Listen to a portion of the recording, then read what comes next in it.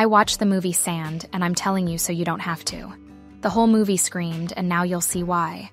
The spectacle, of course, is magnetic. The movie literally sucks you to the screen. So, at night, there is a party of American youth on the beach. Plastic cups, music. Someone being held upside down over a keg of beer. Someone showing his tits. Someone doing somersaults. 2 guys dragging some slimy egg-shaped crap out of the darkness. A fat guy who is asleep is having his dick drawn on his face with a felt tip pen. The penis drawn on the black man's face with a black felt tip pen is very hard to see in the dark. One of the girls has a sad face. For this, she is immediately assigned as the main character and tells us that her name is Kaylee. Next, everything blends into a kaleidoscope of fun. Abruptly, it's morning. Hideous, disturbing music begins to play, as if someone is shoving a violin into a nightstand. In a beach booth with a wooden platform around the perimeter, our complicated heroine Kaylee and party crasher Mitch wake up. Mitch doesn't look very good, so Kylie gets upset. Next to the booth is a convertible, with 2 defiantly heterosexual character couples sleeping in it. Next to it is a wooden table on which another girl is napping. On top of the girl lies her breasts. Her breasts are also napping, uncovered by anything. Kaylee steps out onto the platform around the booth and looks into the convertible. In the driver's seat sits her ex-boyfriend John, who has clearly heterosexually slept with the girl in the passenger seat. Kaylee is jealous, even though she seems to have also heterosexually slept with Mitch, and looks around, searching for other partygoers with her eyes. But there is no one else. Kaylee watches sadly as a seagull lands on the beach sand. Perhaps she is thinking at this moment, "I'm a seagull. Not that, I'm an actress." The hideousness of the disturbing music intensifies. The seagull suddenly starts beating its wings, trying to fly off the sand, but can't. The seagull screams and gets sucked into the sand in front of Kaylee. Just as the seagull is being sucked in, the girl wakes up with her breasts on the wooden table. She is about to get up. "Don't walk on the sand," Kaylee yells to her and farts her eyes at her own cleverness. But the girl with the breasts steps on the sand and sticks her feet to it. She yells that she's stuck. "Stuck?" All the other characters take turns repeating. Trying to get her feet off the sand, the girl with the breasts dips her hand into the sand and her hand sucks on it too. The girl with the breasts yells, "Is she okay? Maybe something's wrong?" The rest of the characters show sensitivity and timely concern. In doing so, they cringe nauseatingly. If there were an acting instructor among us, he'd slit his wrists. The girl sucks in deeper and screams harder. The guy in the back of the convertible rushes to her aid, falls flat on the sand, immediately succumbs to it and starts screaming too. Does everyone else scream, you ask? Yes, they do. "Do something!" yells the heterosexual partner of the suctioned flatfoot. "Start the car!" yells the girl to the driver Jonah. "Start the car!" yells Jonah. "Tst." The car does and won't start. "You'll be fine!" again yells the partner to the floaty guy sucking in. "Baby, look at me." The floating suction, not stopping to yell, pulls his head away from the sand, apparently to look at it. Half of his face is already sucked in, and just with a pop sound, an eye is sucked in. The girl with breasts is sucked in, passing somewhere on the edge of the frame in defocus. No one is interested in her. The guy is more interesting, so he's dove-sassed in the center of the frame, while the others yell at each other at fading decibels. Kaylee is the only one not yelling. Suppressing everyone around her with waves of smarts emanating from her, she gently brings her palm close to the sand. A transparent noodle emerges from the sand and immediately reaches out to her palm. The noodle ripples and wiggles predatorily. The noodle wants to suck flesh. Suddenly, a black fat man named Gilbert is shown. Gilbert is sticking out, and literally, he is wedged tightly with his bottom half into a barrel that stands in the middle of the beach about 15 feet away from the others. The top half of Gilbert is asleep, head bowed with his dick drawn across his face. In the daylight, the cock can be seen more clearly. Gilbert wakes up and starts screaming to be released. He twitches and rocks the barrel. The others yell for Gilbert not to swing. Gilbert has slept through the suction of the 2 men and the seagull, so he has to explain everything all over again and ask to hang out of the barrel for a couple more hours while waiting for the tide to come in. What the tide has to do with it is completely incomprehensible, but no one screams for a while. Kylie is drinking vodka. The partner of the floaty guy is writing a letter to her mother. Gilbert is wailing quietly. They can't call and call for help, because all the partygoers have stashed their phones in the trunk of the convertible at night. And they can't open the trunk without getting out of the car. Time is running out. Gilbert sticks out and casts a fat shadow like he's a sundial. Suddenly, Mitch finds a vial in the booth. Kaylee snatches the vial from him and runs to show it to the convertible passengers. "Look what I found!" Everyone is thrilled. Kaylee throws the life-saving vial into the convertible and everyone starts smearing because it's sunscreen. While everyone is smearing, Kaylee tries to brainstorm. The brainstorming works. They guess that everyone else at the party didn't just go home, but got first class sucked in overnight. That's where Gilbert starts yelling again. He can't just stick around anymore, but Jonah says it's okay. "Sunscreen will help you, man," Jonah says.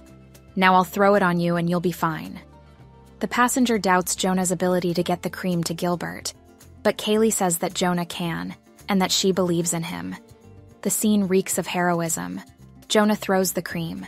Gilbert catches it and begins voluptuously smearing the whitish slurry on her hands.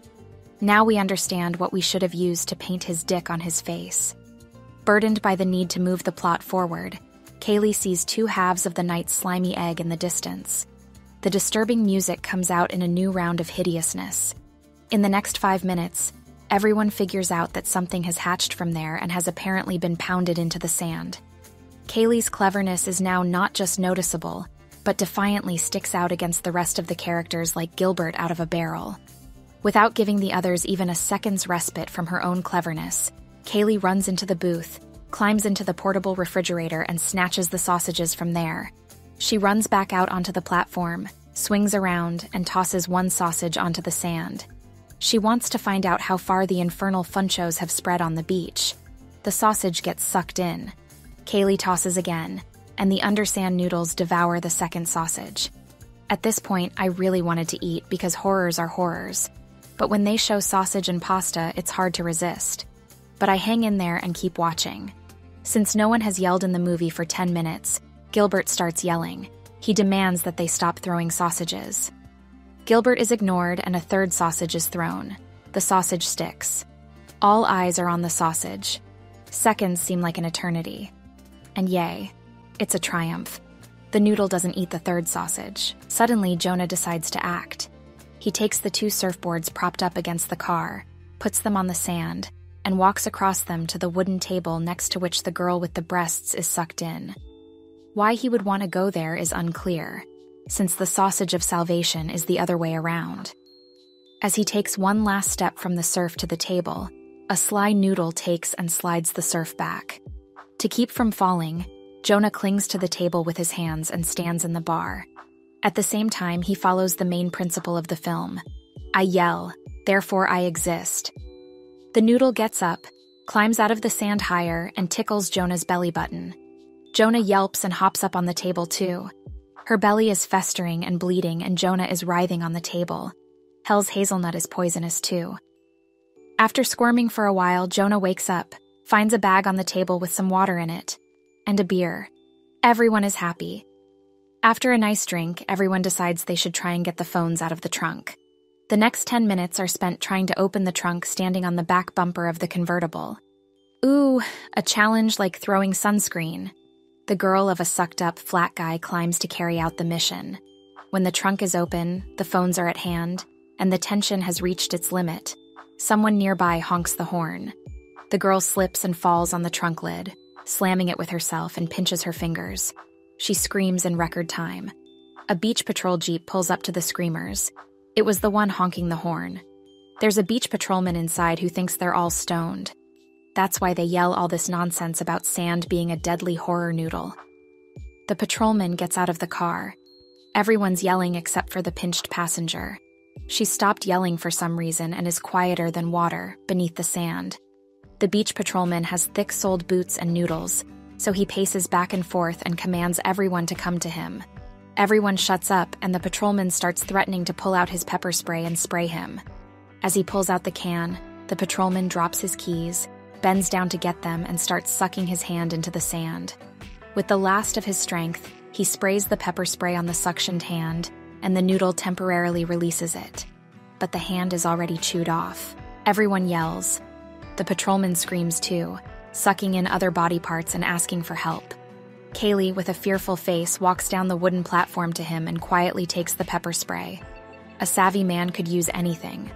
Literally a minute after the patrolman is sucked in, Mitch is sucked in. Just a tragic accident. The railing at the dais broke. Everyone screams over Mitch. Then everyone builds some wooden bridges and climbs, all interrupted by the jealousy scenes Kaylee makes with Jonah and his festering belly and his current girlfriend. In the middle of the process, Kaylee and her date pull out a passenger pinched in the trunk. Without opening the trunk, they just grab her and yank her arm to make her holler harder. The pinched woman does not disappoint and screams with all her might. It becomes indirectly clear that they are all climbing into the beach patrolman's Jeep to obscure what? There are no keys. They are sucked in. On the approach to the Jeep, the pinched one stumbles and begins to fall to the sand. The clever Kaylee promptly makes her a straw. That is, she sprays the place of her estimated fall with pepper spray. The pinched one lies down and doesn't suck in. As she continues to lie there, she yells that all is well and she is not being sucked in. And then it starts sucking in. The ranks of the non-sucking dwindle.